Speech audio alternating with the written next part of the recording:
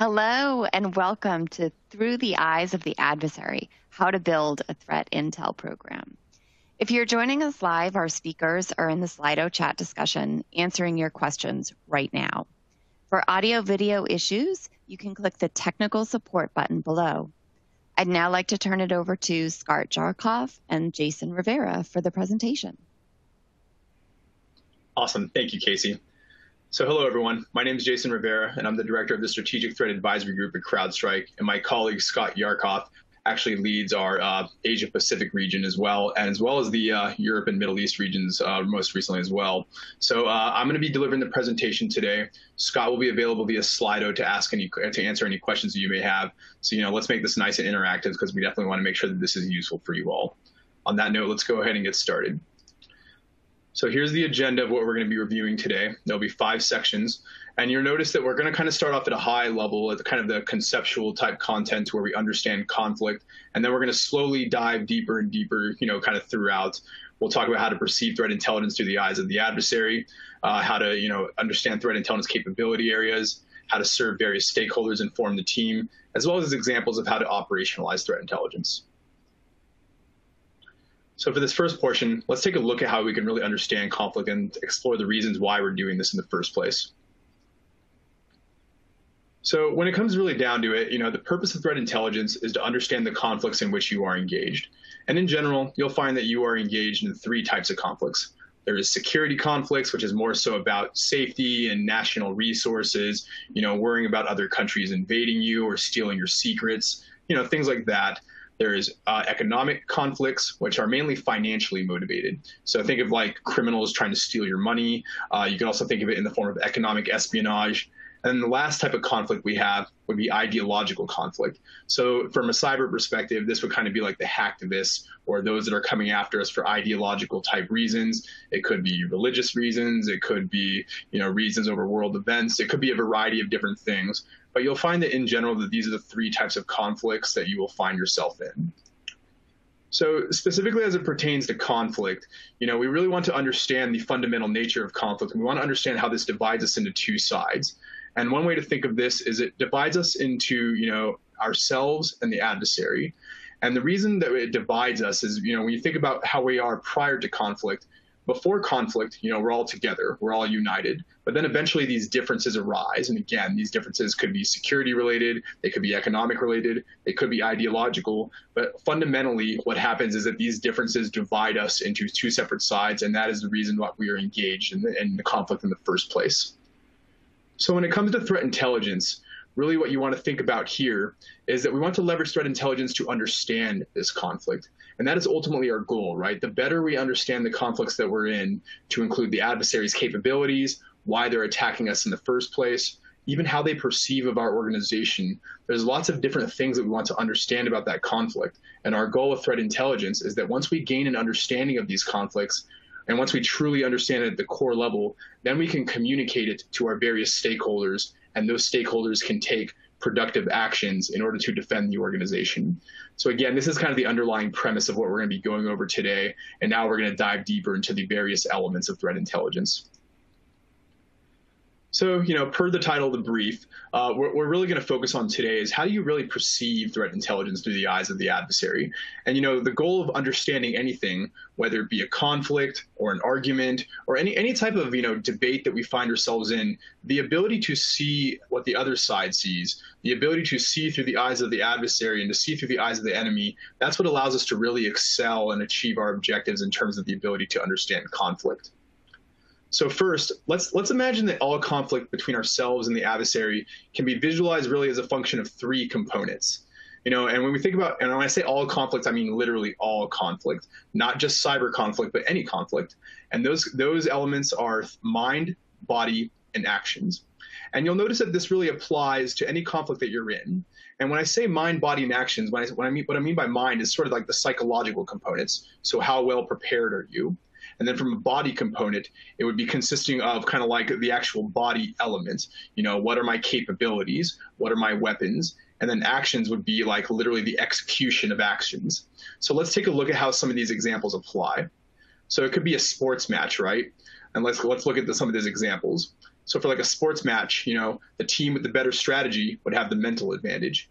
The team who's more physically fit would have the body advantage, whereas the team that executed the better game time execution would be, better in terms of actions. And then if you look at like a fist fight, right? Like let's say we get into a physical fight with each other, from a mental perspective, we want to think about which fighter is more mentally prepared, which fighter is more physically fit, which fighter threw the better punches. And then lastly, with war, again, the same principles, right? Which army had the better strategy, which army was better equipped, which army executed better on the battlefield. And you'll notice that no matter what conflict you are in, you will always see these three elements: mind, body, and actions. So now let's take this principle and let's apply this from a cyber perspective, because obviously, all of us are cybersecurity professionals, and we're trying to learn to see how we can really apply this in order to engage in threat intelligence to protect our information technology environment. So once again, let's kind of load up, the two elements, right? You have yourself and the adversary. Those are the two underlying elements. And then we have the three echelons, right? You have mind, body, and actions. But instead, let's use the verbiage strategic, operational, and tactical. And the reason we're going to use the verbiage strategic, operational, and tactical is because this translates better to other security stakeholders. But again, ultimately, the basis of this is the mind, body, and action element. So when we think about the strategic component, what we're concerned about here is, why is the adversary going to attack us in the first place? What is it about our industry? What is it about our assets that makes us an attractive target? For what reason might they have the motive to come after us? Are they security motives, economic motives, ideological motives? And then we want to explore things like their intent. Do they want to extort us? Do they want to steal from us, commit espionage against us, or engage in destructive attacks? And then the level below this is we want to understand what the adversary is going to target in our organization. And probably the best way to think of your body, or the operational component, is people, processes, and technologies. All organizations are comprised of these three things. And then when we think about this from the adversary side, we want to understand their capabilities and their infrastructure. In terms of capabilities, we're concerned about the type of malware they might leverage, or distributed denial of service attacks, social engineering. So we want to know the malware they'll leverage against our technologies, or the social engineering they'll leverage against our people. And then from an infrastructure perspective, we want to know where these capabilities are going to come from. So from which IP addresses, or from which locations, which domains. And then lastly, we want to understand how the adversary is going to get into our organization. We want to understand the tactical level, or the actions that they will take to gain access to us. And in general, you can think of your organization across three access vectors: the digital, physical, and psychological access vectors. Digital being things like exploiting systems or applications. Physical being physical attacks like USBs and supply chain compromise. And psychological being things like social engineering or coercive attacks such as bribery and threats and things like that. And then, of course, we want to think about the tactics, techniques, and procedures, or TTPs, that they're going to leverage in order to gain access to us. So again, ultimately, our goal is to understand, what industry am I in, and what are my business critical assets? What adversaries are motivated to target my industry, and how might they do so? How will the adversary exploit my people, processes, and technologies? What capabilities will the adversary use against me, and what infrastructure will these capabilities come from? And then how will the adversary gain access to my organization across the digital, physical, and psychological access vectors, as well as what tactics, techniques, and procedures will the adversary leverage to gain access to my organization? So again, the goal of intelligence is we want to understand these things. The deeper our understanding of these things, and the better our ability to articulate that understanding to other stakeholders, the better our ability to perform threat intelligence. And again, something I want to emphasize is, if you have any questions, please chat with Scott via Slido, because I know that some of this content can be complicated. So we definitely want to make sure that we answer any questions that you might have. So let's dive a little bit deeper, and let's dissect this to kind of another level, right? So again, we have the adversary side, we have the strategic, operational, and tactical components, as well as motive, intent, capability, infrastructure, and TTPs. And again, we want to really focus on these elements because these are truly the core elements of our adversary, and our ability to understand these will help us really kind of defend our organization. So here are some examples of how you might see this kind of manifest into real life. From a motive perspective, we discussed that there are ideological, economic, and security motives. From an intent perspective, we're looking out for things like extortion, destructive attacks, espionage attacks, and all sorts of other attacks that the adversary might want to leverage against us. From a capability standpoint, examples might include, malware, DDoS, social engineering, and obviously the various subcategories such as ransomware and data stealers and, Trojans and other things to that effect. From an infrastructure standpoint, we want to understand things like, what botnets might they use? What about their command and control infrastructure? How are they going to send spam? Or what about their hostile IP addresses and proxies or malware as a service? Again, we want to understand the infrastructure because that's where the capabilities are going to come from.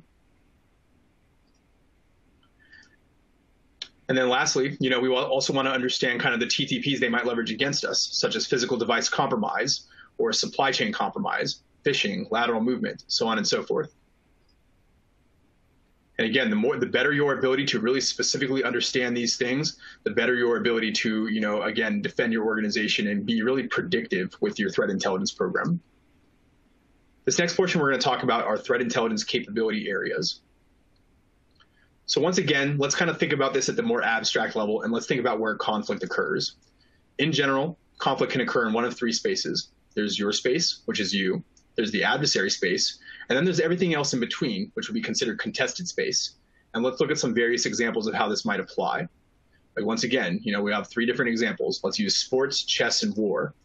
And in terms of how these apply, from a sports perspective, you have your goal, the adversary's goal, and then the field is contested space. From a chess perspective, you have your king, the adversary's king, and then the chessboard itself and all the pieces would be the contested space. And then lastly, from a war perspective, you have your country, adversary's country, and then again, all the territory in between. And you'll notice that these principles are universal. No matter what type of conflict you are in, you will notice that you'll see always these three spaces, that you'll always see these apply. So once again, let's put our cyber lens on and really take a look at how this applies to us. So from this perspective, we have our IT environment, the internet, and then the adversary's environment.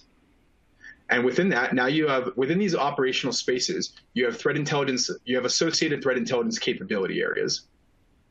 And these capability areas include intelligence enrichment, threat monitoring, and threat intelligence reporting. And now let's talk about what these different intelligence disciplines are and how they can benefit our organization.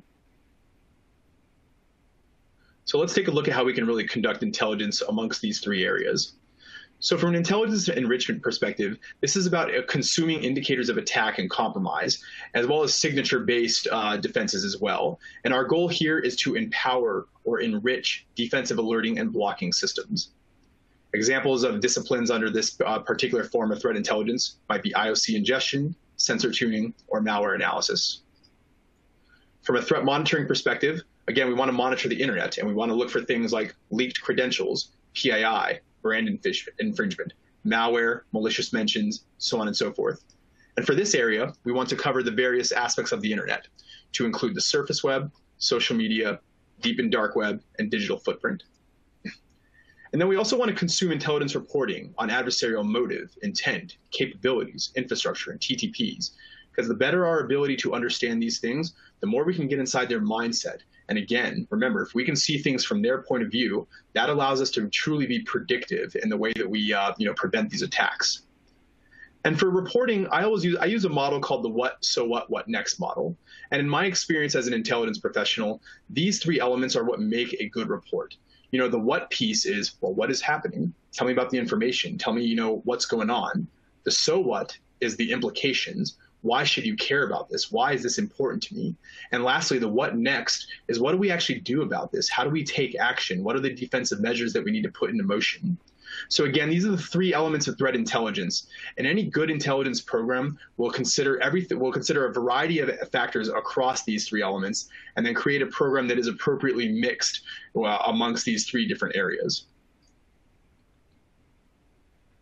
So next thing I want to go over are some common best practices and myths. So again, let's look at these three threat intelligence areas, and let's look at some best practices. So for intelligence enrichment, we want to engage in high degrees of automation. We want to ingest timely content. The closer we can get to now, the better. We want to ingest content derived from attack telemetry. From a threat monitoring standpoint, we want to have well-crafted keywords. We want to know where to look for the right threats. And we also want to really have expectation management and realize that we're not going to get everything out of this source. And then from a threat reporting standpoint, we want to have the bottom line up front. We want to know exactly why we need to read this report and exactly what the so what is. We want reporting that is actionable as well as focused on implications. In terms of some common myths, here's a lot of what I see in the industry. A lot of organizations think that more indicators are better, when in fact, no, it is not. If you can ingest so much, and if you ingest too much, it could cause false positives. It could cause a false sense of security. So you definitely want to avoid that. Also, there's this notion that sometimes all intelligence can be automated, that everything is about indicators. And, that's just not true, right? Intelligence is a very broad discipline. Yes, some of it can be automated, and we definitely want to maximize our automation, but we don't want to put all our eggs in one basket, and we definitely want to pay attention to the other elements of intelligence as well. From a threat monitoring standpoint, some common things I hear is that, one is just a fixation on the dark web. And I will tell you now, the dark web does not contain all the answers in the world. Yes, it contains a certain subset of the answers, but again, the problem is much broader than the dark web. So we don't just want to fixate only on the dark web. And also there's this notion that you're going to go on the dark web and find chatter. And here's what I kind of have to say to that. Smart actors aren't going to, quote unquote, chatter on the dark web. The smart ones are just going to attack you. And think of it logically, like why would an actor announce their intent? So that's something I hear a lot about chatter. And that's honestly, I just want to kind of debunk that one. You're not going to find too much chatter on the dark web. And then lastly, with intelligence reporting, a lot of organizations, they think they should only care about their sector or their geography. And my logic back to that is, does malware care about your sector or geography? No. Malware doesn't care what sector you're in, nor does it care what geography you're in. And especially from a criminal adversary standpoint, they're looking for opportunities. So whatever's happening in your sector or geography, yes, that's relevant, but you also want to expand your horizons. And you want to realize also for the, going to the second point, that not all the answers are going to be fed to you on a silver platter. Really consuming threat reporting can be challenging. You have to engage in critical thinking, and it really can be a tough process. So now let's look at some of the stakeholders that we need to serve and talk about how we should form a team based off these stakeholders. So in general, you'll find that there are 3 different types of stakeholders. There are the strategic, operational, and tactical. And what you'll notice is that each stakeholder is of a particular type. So the strategic ones are like the leaders and decision makers, the CISO, the CIO, CTO, so on and so forth. And the operational members are kind of like you and I, members of the SOC. They're threat hunters, vulnerability management people, incident responders, basically everybody that works in a SOC. Whereas your tactical stakeholders are defensive systems such as SIEMs, firewall, antivirus, IDS, IPS, EDR, so on and so forth. And then you'll notice that each stakeholder has particular needs. So for example, the strategic stakeholders are focused on leveraging intelligence to make better decisions, whereas the operational stakeholders are focused on using intelligence to be better at their job functions. So the SOC analyst wants to make better use cases. The threat hunters want to know what to threat hunt for. The vulnerability management professional wants to know how to prioritize their vulnerabilities, so on and so forth. And then with your defensive systems stakeholders or your tactical stakeholders, they want to leverage intelligence to achieve faster, more efficient, and more comprehensive system alerting and blocking. And again, you really want to focus on your stakeholders, right? Because that is the purpose of intelligence. We want to understand the conflicts we're in, but if all we can do is understand it, but we don't have the ability to communicate the intelligence, then everything that we do is meaningless. So we definitely want to focus on our stakeholders and make sure that our activities and our actions are serving their interests. So moving on, you also want to design a team that is really designed to serve these stakeholders and really go after their interests. So once again, you have the strategic, operational, and tactical stakeholders. And I would honestly propose that you create your team to be focused around these stakeholders. So for instance, having strategic analysts, which are good at speaking, good at presenting, good at simplifying really technical content for non-technical audiences. And then you have operational analysts, who they understand what it's like to be in a SOC. They understand kind of vulnerability management. They get incident response. They understand threat hunting. And they don't have to be experts in all of it, but they understand what a day in the life looks like. And their ability to understand that allows them to translate the intelligence into useful content for them. And then you have tactical analysts, which have a really good understanding of malware functionality at the binary level, as well as the ability to granularly communicate adversary TTPs and capabilities. And again, here are some of the activities that you want to see them engage in. You want your strategic analysts really briefing these stakeholders and receiving feedback and driving the direction of the program. You want your operational analysts to make the SOC better, help respond to incidents, help manage vulnerabilities, so on and so forth. And then you want your tactical analysts to reverse engineer malware, help with ingestion automation, really make everything function more smoothly, as well as empower the rest of the organization's understanding of TTPs and malware. Now let's take a look at some of these examples in action and see how we can actually operationalize this in our own environments. So for this first scenario, we're going to take a look at a financially motivated e-crime actor seeking to conduct a ransomware attack. And then as you can see, what you have over here is our little mapping of ourselves and the adversary and the different echelons of the conflict to include strategic, operational, and tactical. So first off, let's take what industries does ransomware affect? That's all of us, right? Ransomware does not discriminate. So this would be an all industry type threat. And the assets they're going after are our financial assets. From a motive perspective, you have a financially motivated e-crime actor. From an intent perspective, we're focused on extortion, which is what ransomware is. We want to focus on domain admins, and the reason we want to focus on the domain admins is because the adversary is going to exploit your domain admins. And the reason for that, they want to get to your domain controller so they can universally deploy the ransomware throughout the environment. From a capability standpoint, we want to focus on banking Trojans because typically banking Trojans are the precursors to ransomware. They leverage the banking Trojans to perform reconnaissance, to better understand the environment, and then to call down the ransomware once they gain access to the domain controller. And then, of course, we want to understand the ransomware itself. And then from an infrastructure perspective, we want to understand the adversary's hostile IP space, their VPNs, as well as their proxies. We want to understand how they're going to engage in phishing in order to get malware into our environment. And then we also want to understand, how our operating systems might be vulnerable. So now let's see how intelligence can help us better understand this threat.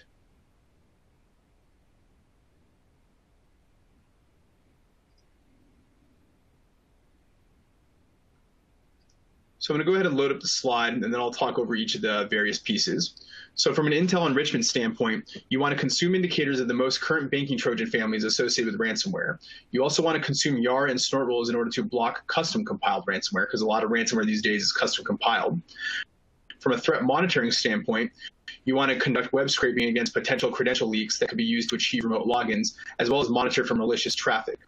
From a threat reporting standpoint, you want to really engage that reporting on all these major ransomware operators, and you want to consume the threat actor profiles of those actors that have the most powerful and most effective ransomware attacks.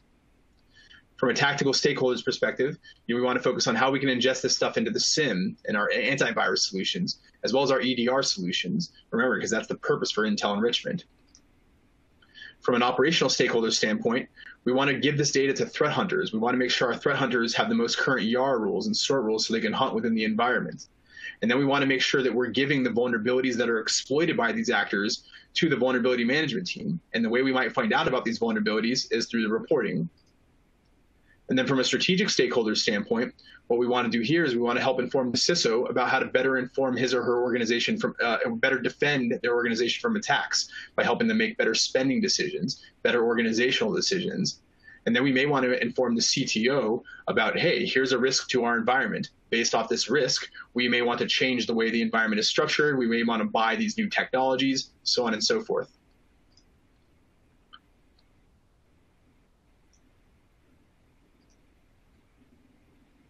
For our second example, we're going to review a nation-state actor with intent to conduct espionage against a pharmaceutical company. So in this example, our industry is healthcare. Our assets are intellectual property. The motive might be something along the lines to enhance the national healthcare capacity. From an intent perspective, we're focused on espionage. From a people perspective, we want to focus on the scientists that they might exploit. And then from a process perspective, we want to look at how are they conducting classified or sensitive communications. We also want to be on the lookout for the data servers, because that's where the data servers are where the intellectual property is stored. And we also want to think about the capabilities that the adversary is going to use And those capabilities might include remote access tools, as well as data stealers. From an infrastructure standpoint, we want to be aware of the adversary's human intelligence infrastructure, because oftentimes, especially with these high-profile intellectual property targets, the adversary might actually use people to perform the attack. And we also want to be aware of the adversary's command and control servers to see where they're performing the attacks from and where they try to exfiltrate the data to. From a tactical perspective, now we want to look at how the adversary is going to get in. So when you think about how a lot of these intellectual property attacks have been done in the past, we want to worry about things like USB thumb drives or bribery across the psychological access vector, and then potentially even lateral movement from a trusted third party.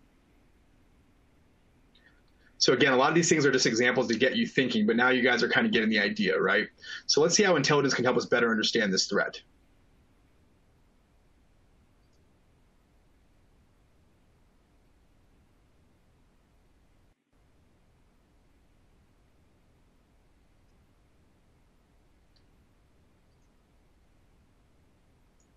Oops, sorry, I'm experiencing a slight lag here. Let me see if I can get the previous slide up again.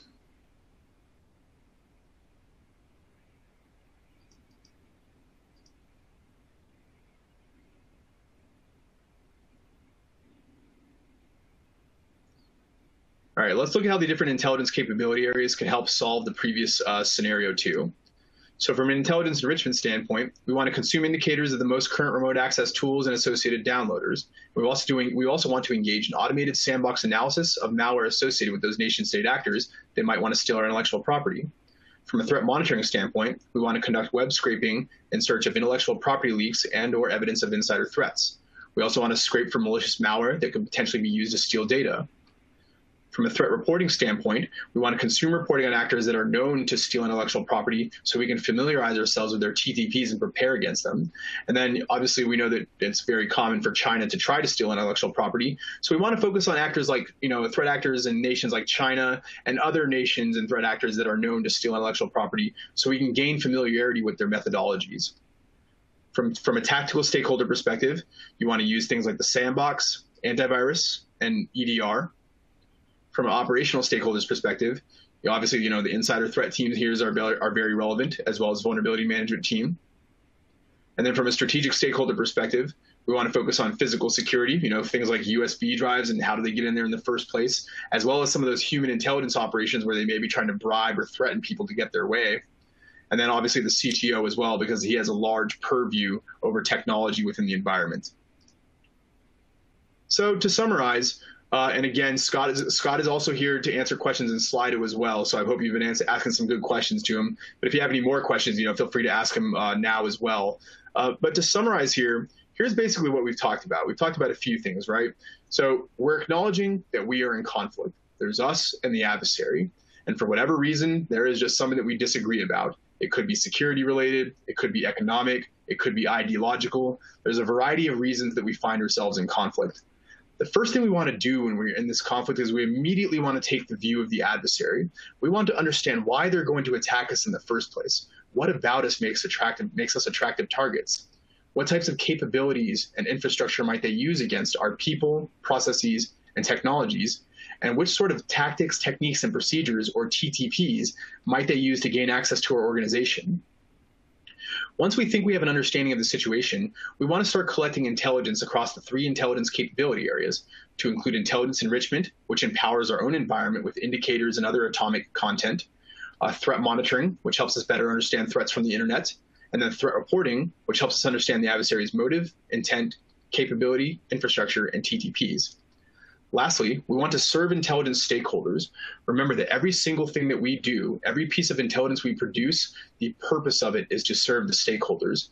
We have strategic stakeholders, which are decision makers at a higher level, operational stakeholders, which are basically members of the SOC, and then the tactical stakeholders, which are our defensive systems.